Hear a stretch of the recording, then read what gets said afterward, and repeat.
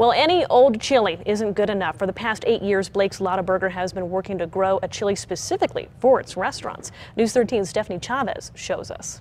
We all know the smile. Blake's Lotaburger is a New Mexican staple. Around since the 50s, Blake's even making the National Geographic Top 10 Burgers in the World list back in 2012. At the time, Blake's had a green chili cheeseburger, and it was touted by National Geographic as being, the best in the world. In 2010, the franchise started looking for a way to enhance their famous burgers. And the thing I wanted most was to have our own chili. So they teamed up with chili farmers in the Hatch Valley to grow their own pepper for their burgers. It was after 8 years of taking seed and regrowing until we got the variety that we wanted. That chili, grown specifically for the popular burger joint, is being rolled out now on their Itza and Lotaburgers, and customers are eating it up. I think it's awesome.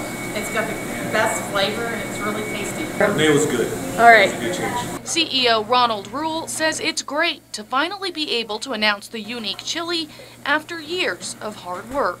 I think that New Mexicans in particular are going to love it. Stephanie Chavez, KRQE News 13.